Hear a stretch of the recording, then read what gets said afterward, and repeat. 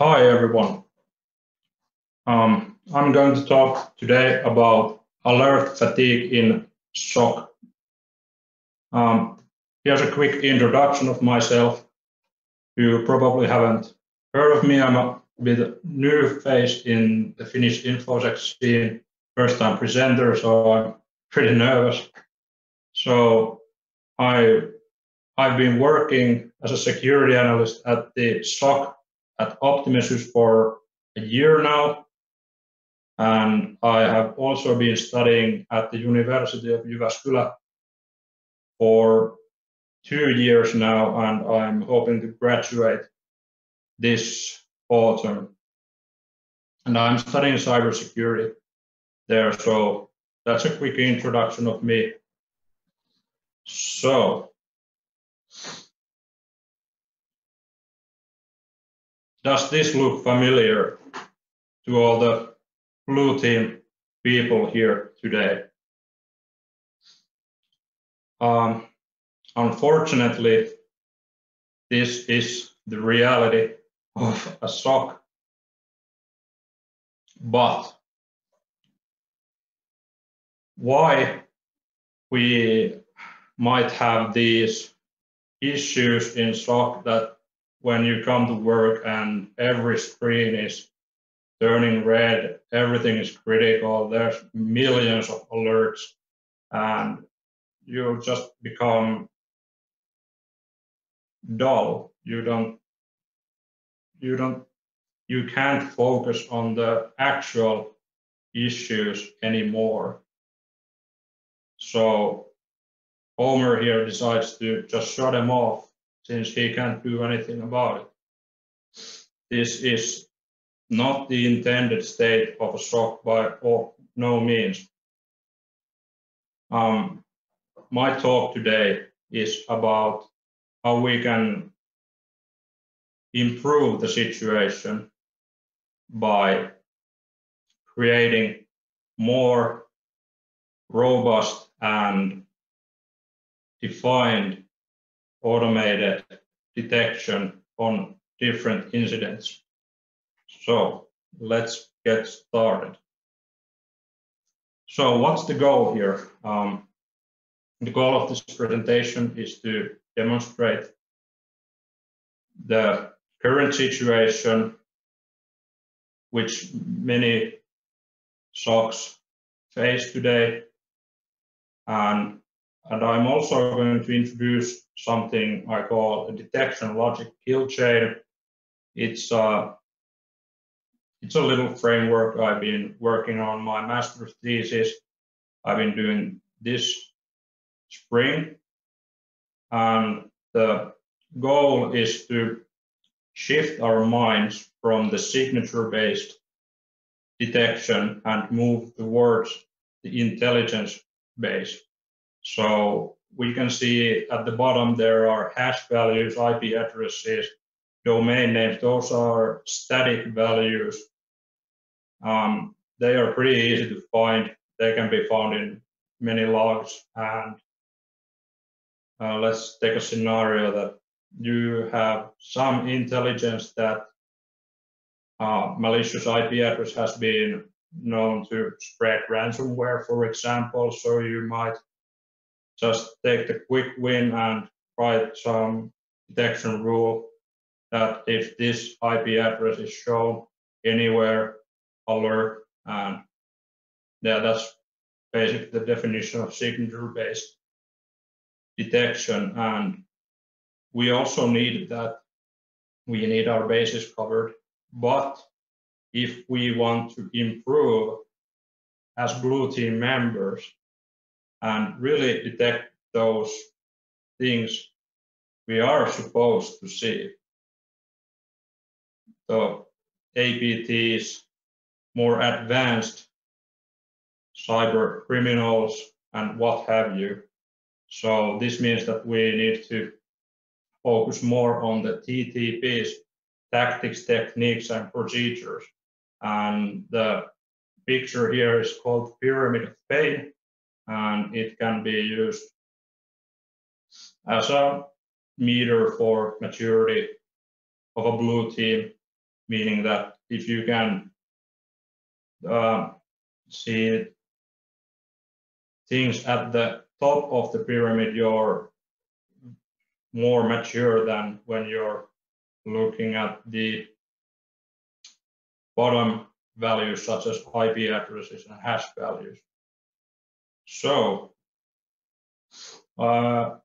this is the threat detection framework, or the detection kill chain, whatever you want to call it. This is something I've been working on the master's thesis, and it has 6 steps, and it is based on a scientific research method called design science research method, and it has 6 steps as shown there. Just a quick rundown, more in depth on that. I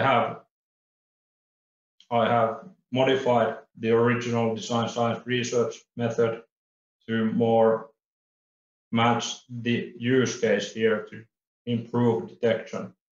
So first of all, we need to identify the threats, and by that I mean we have to really think what is a threat, what kind of things make up a threat. It's more than just an IP address. We saw on Twitter by someone who said this IP address is malicious. Once we have identified the threat, we need to start thinking about how we can detect said threat, such as I mentioned the TTP earlier, so in my mind, it's the most logical thing to start identifying the threat by going from the tactic phase. So I'll go into that later, but tactics mean the large picture. The attack framework by Myllylä has, for example, command and control as one tactic, which includes many other techniques.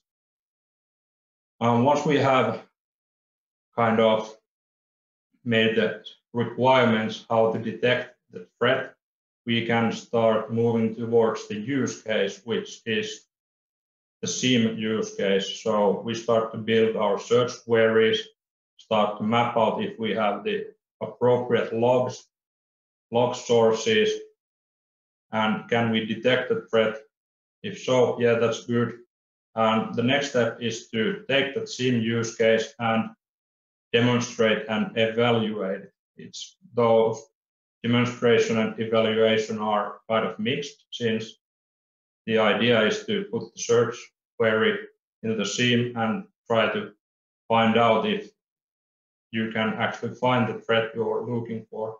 So this is a kind of an iterative process where you make some changes to better account for the threat to cover all bases. And once you are satisfied with the results, you need to move to the communication phase, which is the last one. And in this case, it means writing a Sigma rule. And I forgot to mention at the beginning, if you have any questions during the presentation, please write them at Discord and I will gladly answer them during this presentation. And we will have a few minutes at the end of the presentation also to go through questions. So let's start going through the logic here. So threat identification. What actually is a threat? That's a tricky question. It's not that black and white. You need to know quite a bit about different threats, and for me, it's one of the greatest resources is the attack framework, since it contains known and non-used adversary tactics, techniques, and procedures. So that's a great place to start. And we, as the attack framework has 12 different tactics describing the whole life cycle of a cyber attack, ranging from the initial access to the impact, like destroying assets or exfiltrating data. So the attack framework is a great resource. It's a structured and contains various resources on different threats. So I suggest everyone to check it out if you already haven't. I have a really bad example of how to use the attack framework and use my detection logic framework. And the example here is we have an Azure AD account which has been successfully phished. And I'm going to use tactic initial access here, since this is a typical scenario where the attacker starts their campaign by gaining access, gaining the first foothold on the target environment. So, quick recap: tactics are the umbrella terms containing techniques. About techniques, how can threats be detected? How can you detect this guy hammering away at his keyboard? As mentioned in the philosophy paper of the attack framework, techniques represent how an adversary accomplishes the tactical objective. So, since we have the tactic of initial access, so the adversary is trying to gain the initial access into the environment. But how is he going to achieve that? He's just going to say, okay, we need to gain access. But the next question is how. So there are many techniques, and as I already said, the presentation is about the compromised AD account. So in this example, the attacker can achieve his tactical goal by using valid accounts or phishing. I think they're kind of the same, since you gain the valid accounts by phishing and you can phish with valid accounts. So let's move to the procedures. So procedures are the kind of the exact examples of how an APT group has used. So when looking at the attack framework, there were several APT groups which have used, you guessed, valid accounts to achieve their original tactical goals. So what this means for the detection logic framework, we are going to construct a SIEM search query matching the earlier stages where we gave out the requirements, like we need to detect this and that. So the next step, when we have the use case, we have now the tactics, techniques, and procedures written down into our SIEM use case. The last slide will make this more clear, I promise. So bear with me. The next step is to apply that use case and demonstrate and evaluate the detection logic. Unfortunately, I couldn't show an actual hijacked Azure AD account examples here or reasons. So you're just going to have to imagine that's you as the blue team analyst going through the logs, trying to modify your search query to better match the original goal of detecting a threat. So when we are doing the demonstration and evaluation of the detection logs, we have to really think about what was the original threat that we are trying to uncover here. So in our case, it's we are worried about compromised accounts, especially in Azure. So when you are going through the logs and the various fields and their values, there might be, depending on different SIEM solutions, different fields. So when you are doing this, please pay attention to those which do not seem to be technology related. So the goal is also to be as technologically independent. So we're not relying on vendors or any other solutions to give us a quick fix, but we are trying to take the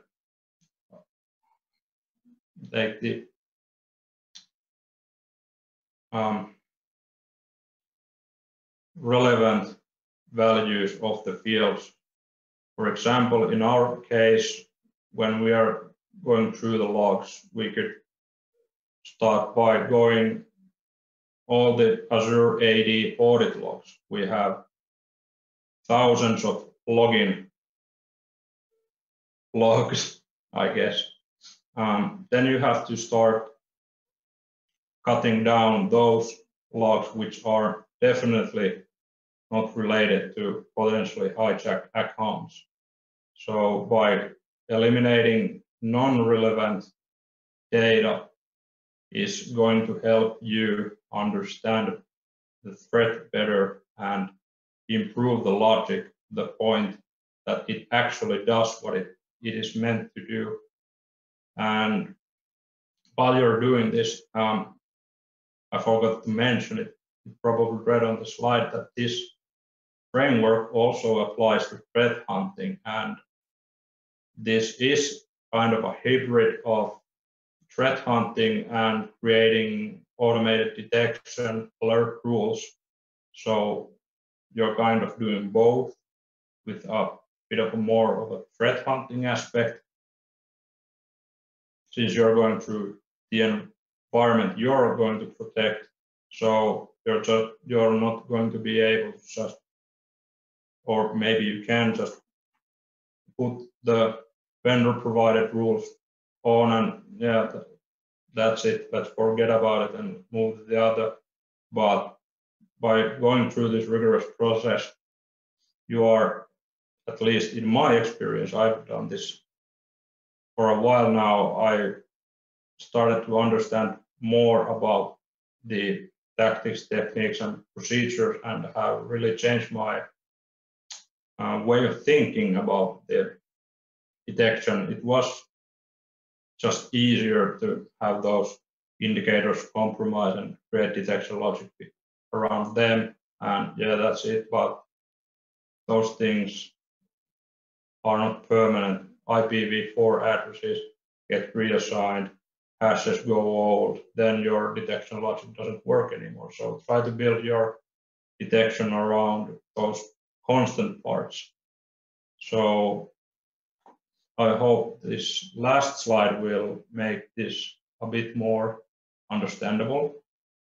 So here is a Sigma rule. I created this earlier today.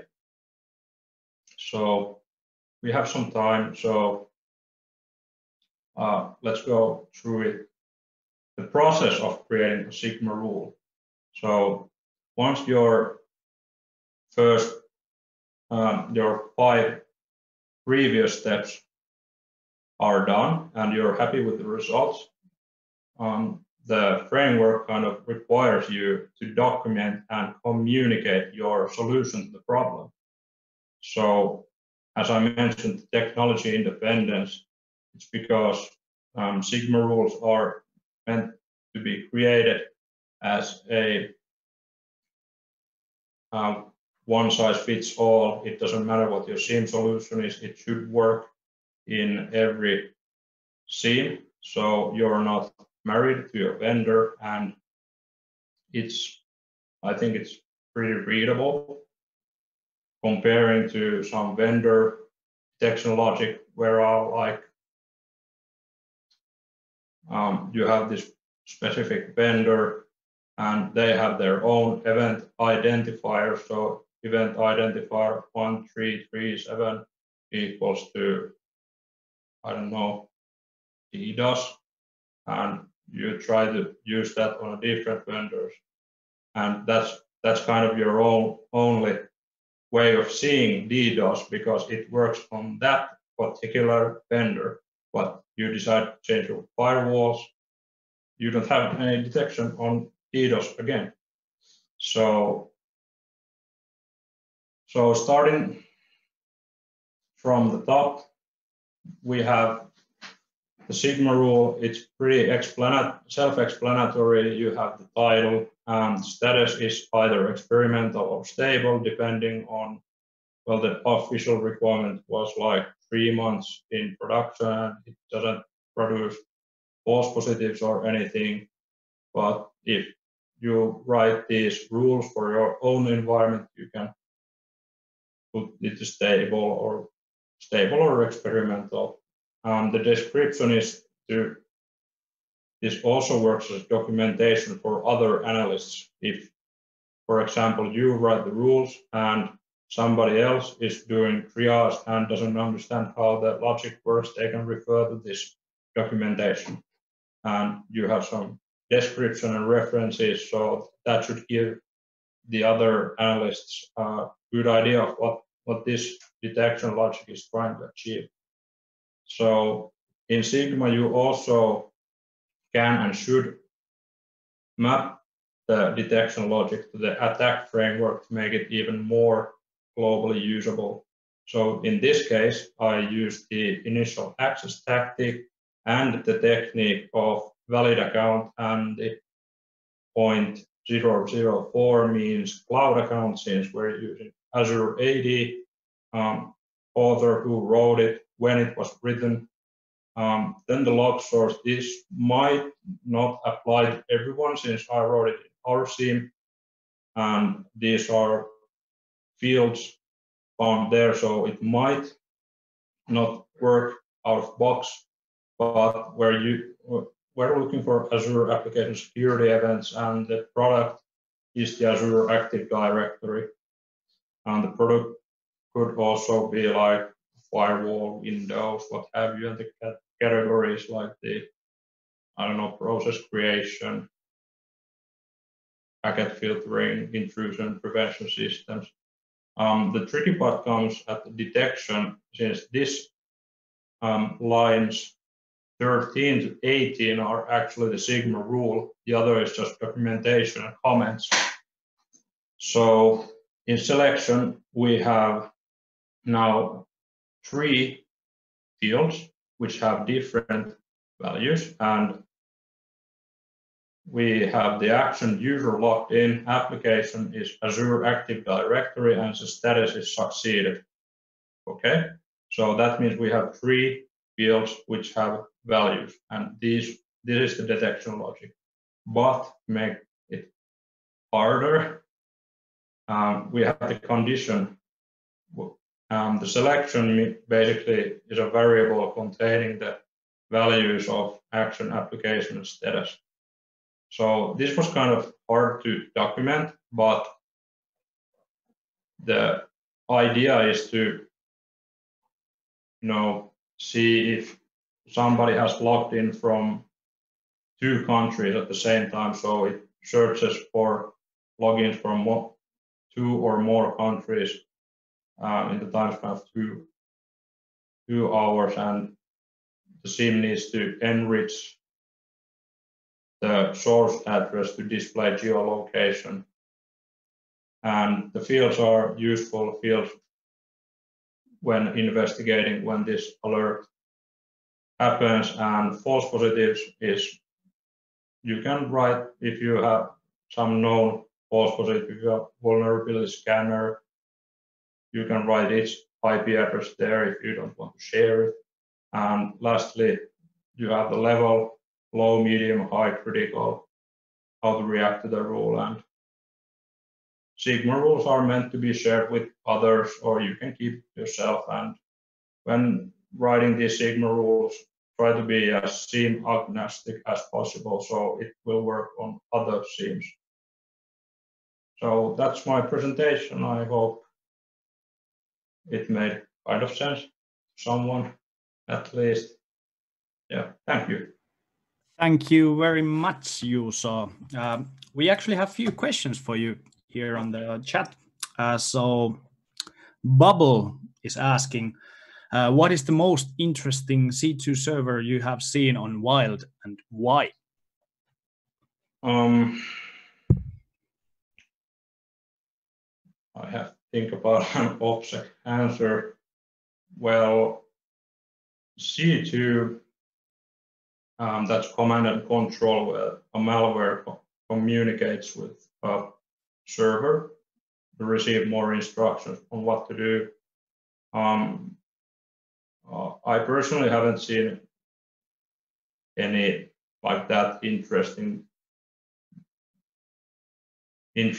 stories, except some persistent malware which we have really had to dig deep to figure out what's causing these callbacks.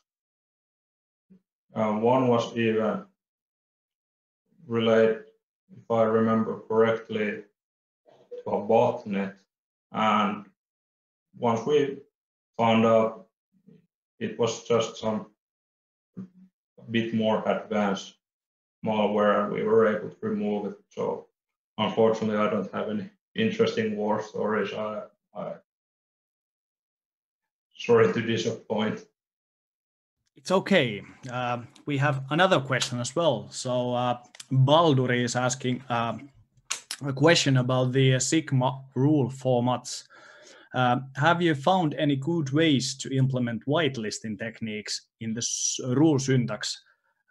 Like in the, he's giving an example, the example rule, there can be pretty many common false positives regarding geolocations.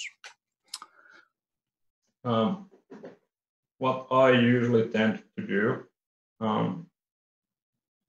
I basically write these Sigma rules for our own environment, and I haven't really shared them. So I've been kind of selfish and made some lists in the SIEM where I have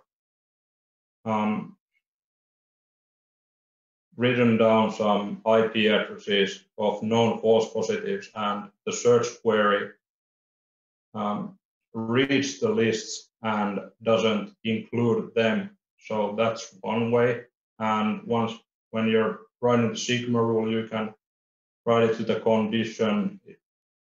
I don't really remember how to do it right away, but there's like some syntax that you can, like I have used here, source address equals country, like source address not in list X. I hope that kind of helped. I don't know. All right. In the SIEM. Yeah. There was one more question from Baldur. When is your thesis ready? And he would love to read it. So will it be public, or? Yes, all master's theses are public by nature, and I hope to have it ready like in September, October latest. I'm trying to work it during the summer, but I've been kind of busy with work, so I'll try to find some time to publish it. And hopefully it happens during autumn. All right, thank you very much, Juuso. There was one more question about the stream future talks, or is this just during the COVID time? I can answer that. We haven't done any decisions yet. This is the first time we are streaming ever, and probably we will continue this at least during the COVID. After the COVID, we will see how, if you like this, we will probably do this in the future as well. So let's see how we will end up with this one. And also there was some nice discussion about the C2 build over the Discord. There was actually this week news about that there has been a C2 build over Discord. So there is already that one in place. But yeah, thank you very much, Juuso. And next we move on to the next speaker, who will be Timo. And we will be back in a few minutes. Thanks for having me. Yeah, thanks, Juuso.